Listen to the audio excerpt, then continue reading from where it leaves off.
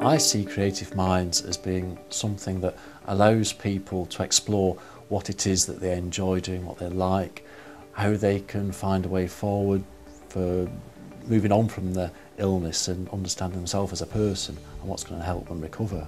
Traditionally, the way that we work with people is we're looking for problems, and that's not all that helpful for people. What we want to be looking at is, what are you good at?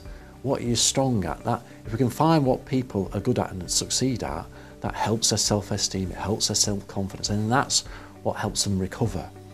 So when we look at Creative Minds projects, we're looking at what is it that you enjoy, what are you good at, where can you develop yourself and where you're going in life, what's good to you, how can you feel included. I like to try and explain this through using a model of the brain.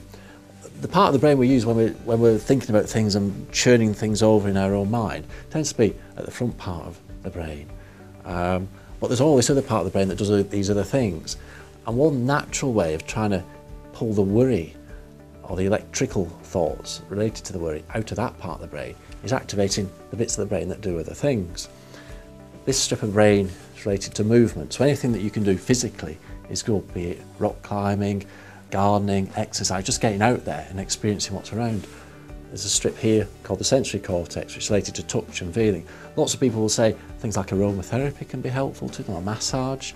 It's experiencing that sensory experience is helpful. Part of the brain at the back is the visual cortex, so anything you can do that stimulates your visual experiences, be it in drawing or visual arts in any way, is helpful. Parts of the brain that are related to speech, so the things we talk about like bibliotherapy or book reading, drama therapy, the experience of putting yourself in another place of being. Parts of the brain that are related to hearing, so if you can stimulate that part of the brain through music, can be very helpful. Dance is another thing I would really love to see going on, because that activates all sorts of parts of the brain. The movement, the coordination, which is part of the brain at the back, touch, sound, social interaction, highly stimulating, and that just switches off the worries. People feel part of things again. I think this is hugely innovative for people that I see.